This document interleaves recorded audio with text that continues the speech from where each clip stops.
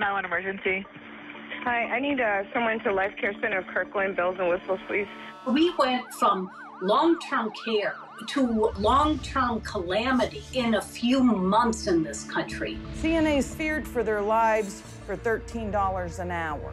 Here's my mother, just thinking about getting a cold, and I'm thinking about COVID-19. The staff loss, the resident loss, it was next to impossible to manage an invisible virus. This isn't just about coronavirus. This has shined a light on a broken nursing home industry that has had these problems for years.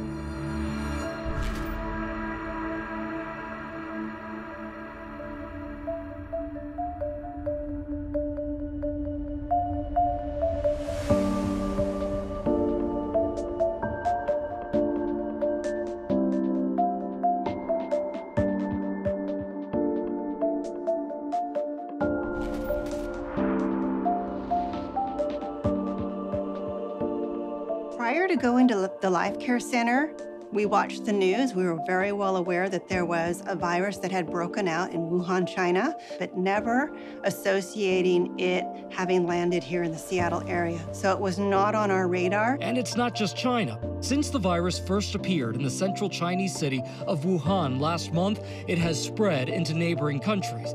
Right now in the United States, the situation still is a low risk for the American public, but then again, that could change.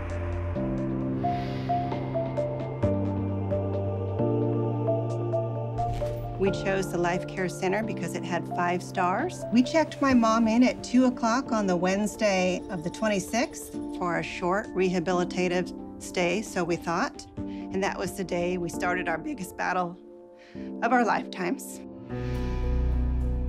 We were notified on February 28th, 2020, that we had a diagnosed patient at Life Care Center of Kirkland. We know of 2 people here who tested positive for coronavirus. One is a healthcare worker in her 40s. The other is a patient in her 70s. I knew that it was a significant concern to have COVID in our facility. There's a lot of things that we monitor for in long-term care. The flu is certainly one of them. This was far above that. We knew nothing about asymptomatic spread. We had no means of testing. 911 emergency. This is calling from Life Care Centers in Kirkland. We have a patient here. She's running a temp, and she has a negative for flu. This is the place that sent the coronavirus. You know if she's traveled to China in the past 14 days? Oh, no, she hasn't gone anywhere. Saturday morning, we got a call from the Life Care Center saying 2 people had been identified as having that virus. And they told us at that time that they were going into lockdown, no visits were allowed. I was devastated. I got in the car and drove up there, hoping to pull my mom out. The CDC screening thousands of passengers arriving from Wuhan. We weren't getting a lot of information out of China, unfortunately. That turning point in all of this, especially when it came to nursing homes, was that weekend in Seattle where we had the Kirkland facility. I remember I called the vice president's office, and we were sort of filled with this sense of urgency. We all grew up with these movies about pandemics in which the government and the van swoop in and take control, and I kept expecting that to happen. The governmental response was just simply lacking. We knew we didn't have the PPE we needed. Staff had been calling off because they were sick. Patients would be okay, and then within a couple hours, they would be unresponsive or having difficulty breathing. And those first few days, we were sending patients out to the hospital at an extremely rapid pace.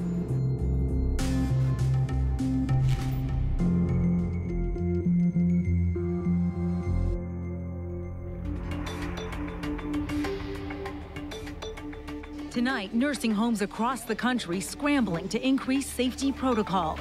It started going south immediately, simply because of staffing shortages and a lack of protective equipment. Certified nursing assistants started contacting us for any type of advice or guidance, and the fear grew very quickly. Can we get masks? Should I go to work? Should I quit? How do I protect myself? Are we getting the truth? We started literally with a spreadsheet. No one else was tracking this at a national level at that point. We went to every state, we filed public records requests asking to confirm the numbers of cases and deaths. With nursing homes, there's a level of complexity. We were sending out supplies, we were giving them testing guidance, but what we found a lot of times was that the staff didn't understand exactly how to use the protective equipment. Sometimes you would get things that didn't even resemble PPE. One of our members received condoms from FEMA as PPE. Frankly, nursing homes were treated less than hospitals. We were the stepchild, so to speak, of healthcare, and we didn't get the PPE first. We didn't get the information, the testing that was needed in any infection, pandemic or not. Originally, you were not allowed to be tested unless you were exhibiting symptoms of coronavirus. If I did pull my mother from the Life Care Center, there wouldn't be anywhere for me to take her because she was now exposed and she needed medical care. She called me the morning of the 10th and she told me she was sick. She was coughing, she was saying, "I'm freezing, I need my tea, I need some cough drops. Please go get me those things so I can nip this in the bud." I'm calling around saying, "My mom's sick, what can you tell me?" A nurse said, "Your mom's positive." In March, we closed the colleges. We ended sporting events. We stopped the theaters, with the exception of the greatest, most vulnerable congregate setting of them all, nursing homes. You know, that speaks to me about a fundamental disregard for our seniors in this country.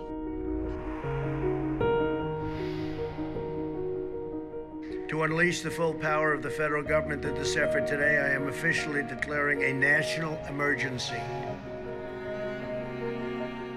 Well, thank you to the President for the declaration. It allows my agency, CMS, that runs Medicare and Medicaid and has oversight of all of the nation's healthcare facilities, to suspend regulations that could get in the way of treating patients. Some of the very early actions that the agency took and the administration was to say, we need to close nursing homes to visitors. It was heart-wrenching for us, knowing that we were separating people from seeing their loved ones in the nursing homes. And then, you know, the longer it went on, just recognizing the toll that it was taking. We got our first notification mid-March that we were not allowed to come in at all. We made adjustments to visit Mother from the window. While she was wheelchair-bound, her mind was sharp as a tack. Once they locked down the nursing homes where families couldn't come in, the residents couldn't gather together in groups anymore. Bingo, their big group singings, their art, all that went away. We knew then that this was serious and it wasn't really going anywhere. A veteran from an Oregon nursing home died today from COVID-19. He was one of 14 cases at that facility. There is an urgent move underway in Woodbridge, New Jersey. A nursing home's being evacuated due to an outbreak of coronavirus.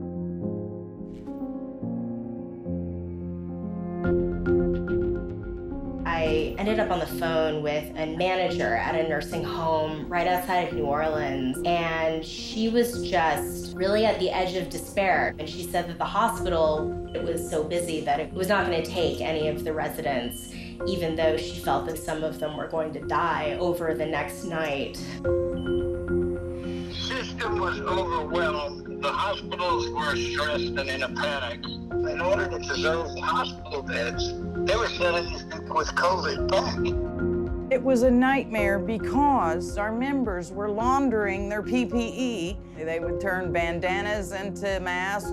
Trash bags were being augmented, cut, slit, stripped, put on. They MacGyvered the PPE to protect themselves the best they could. Today, we are announcing that we are requiring nursing homes to report to patients and their families if there are cases of COVID virus inside the nursing home. I learned about the first case on April the 17th. I received a letter in the mailbox, and it noted that an employee in the facility had tested positive for COVID, and I learned that it was my mother's nurse. Mother was trapped in a facility in a Petri dish, and we were locked out and watching through the window. Over 6,000 people reached out to AARP sharing their stories, which were truly horrific. And we shared those with policymakers to make sure that those families had their voices heard. I would like to recognize now Ms. Lolly for an opening statement. We decided to keep Mama in the Oaks as long as there were no more cases. We began to see vacillating practices by the staff, and Mama began to look disheveled. I spoke with every resource I had within the Oaks facility regarding their lack of communication. I guess you could call it a little bit of a weak spot because things are happening at the nursing homes and we're not happy about that. We don't want it to happen.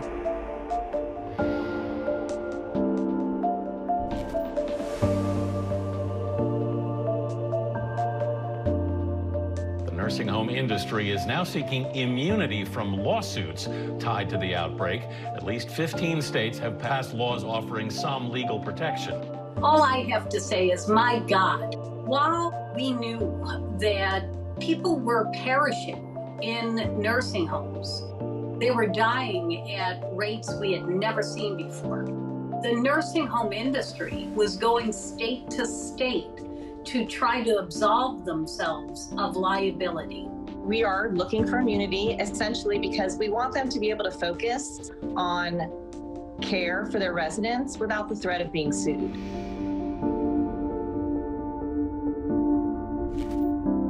I am also outraged that bodies of the dead were allowed to pile up in a makeshift morgue at the facility. We can and must do better.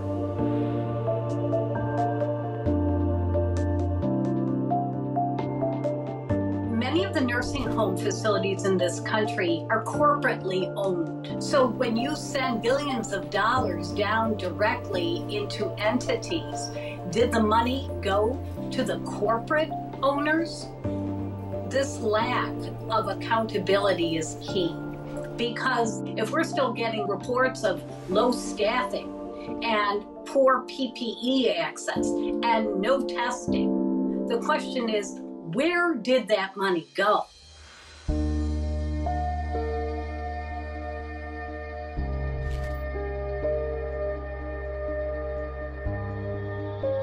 We found that nursing homes with significant Black and Latino populations, 25% or more, were twice as likely to be hit with a coronavirus outbreak than their white counterparts. 911, what's the address of the emergency? It's Wilmington Rehab Center. I want to go to the hospital and they're not letting me go. Are you having chills or sweat? Chills. Cold. Do you have a new cough that recently started? No, just cold. Do you have a sore throat? Yes. I can't breathe. I can't catch my breath. I need to go to the hospital.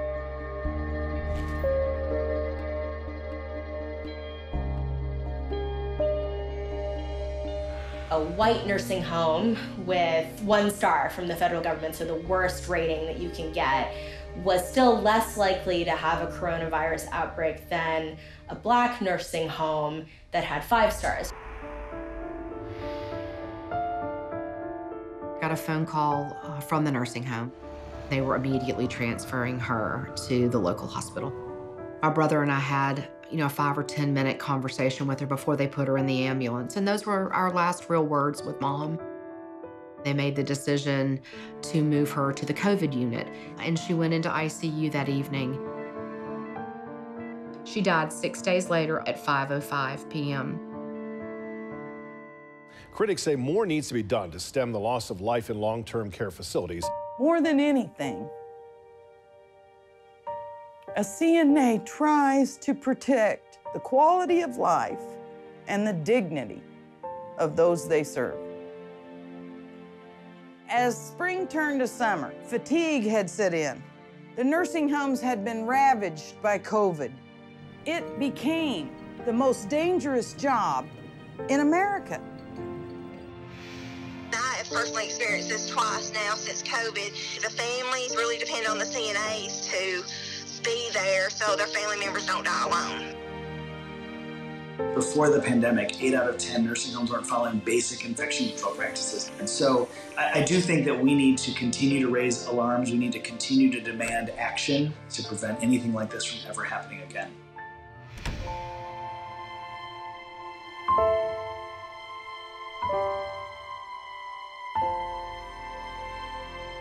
I look back on that time, and I am so proud of the staff. We cleared COVID, and we considered all patients and all staff recovered at Life Care Center of Kirkland. I think that was the best thing of all, to survive it. My mom maintained hope throughout this entire ordeal, and fortunately, she's a survivor.